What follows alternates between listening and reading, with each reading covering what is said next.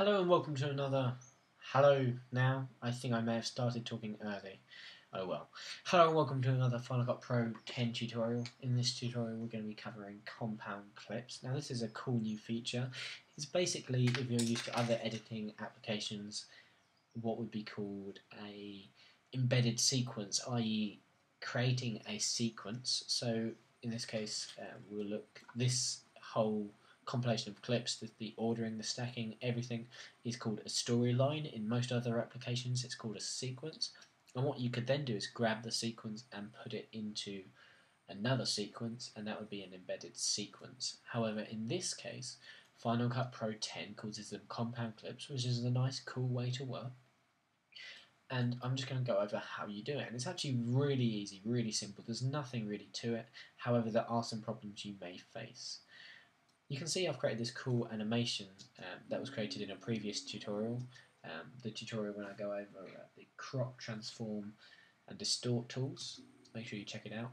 And you can see that this clip shortens itself and the other two clips fade in. So what I want to do is I want to grab these and collapse them into a single video layer so it's easier for me to keep track of them and run them around. So straight away we're just going to right click and press new compound clip, and that will collapse them into a single video. However, now you can notice there's actually some problems. By the way, this little indicator here lets you know that you are in compound clip mode, and it even tells you it's a compound clip. You can see that when I did it, it lengthened it, and there's now black. Why is there black? Now, the reason being is that Final Cut Pro really efficiently allows you to edit audio, and you can see that the actual original audio I had extended beyond the breadth of the video clip. So when we then created our compound clip, you can see that it extended it to the length of the audio because it didn't want to cut out the audio. Now, in a future version, I imagine that compound clips will have the same audio capabilities in that you'll be able to stretch the audio out. In fact, you already can in this sense, but when you actually choose to compound them and put them into a single video clip, I'm sure it will deal with this. But now we've got, like I said, issues. We've got a black area before the next clip comes in. There's a few things we could do. We could grab this clip and put it up.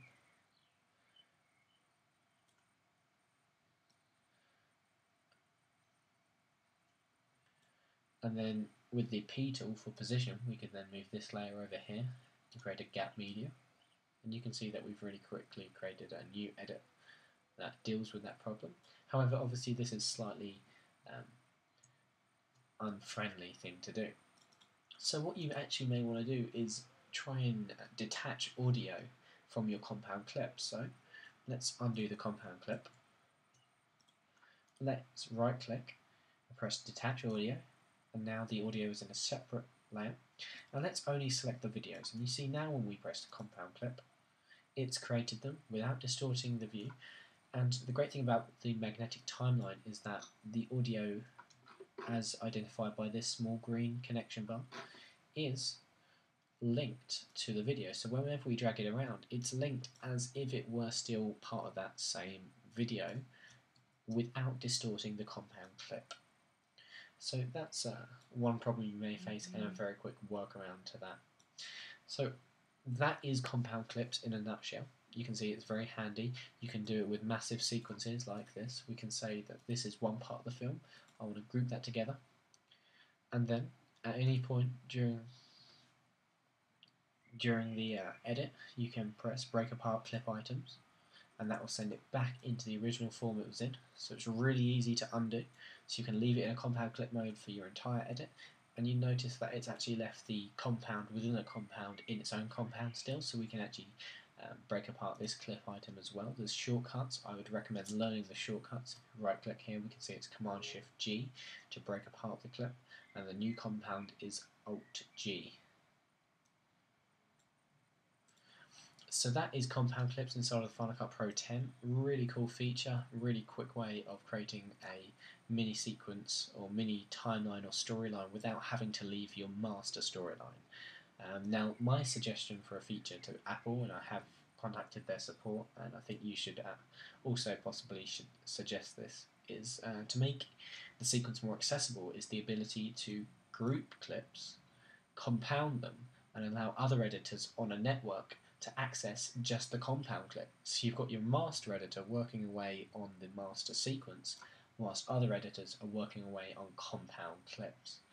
Um, that's just my idea anyway. So thank you for watching. If you like that idea, let me know below. Maybe suggest the feature to Apple if you go Final Cut Pro.